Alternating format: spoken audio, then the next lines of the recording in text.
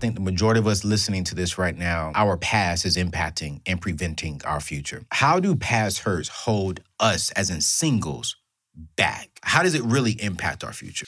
It impacts it because I always say people who haven't healed are 99% likely to choose the wrong person, all right? Because where we have to begin is that the lack of healing, once we get hurt, we got hurt because we were in a vulnerable situation. We put our feelings out there, we let our heart out. And once we've been hurt, now we don't want to go through that again, subconsciously or consciously. And so now what happens is we consciously or subconsciously choose people who are quote unquote good enough to be with, but they don't really make us that vulnerable. They don't scare us. It's where we can maintain emotional control. So essentially we're now making the safe picks. And the safe pick is almost always the wrong pick, all right?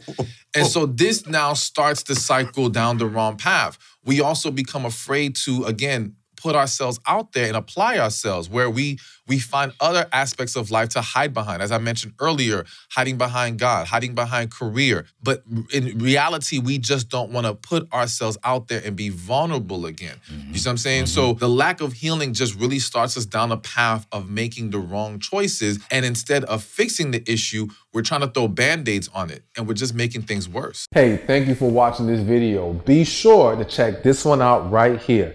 And I'll see you there.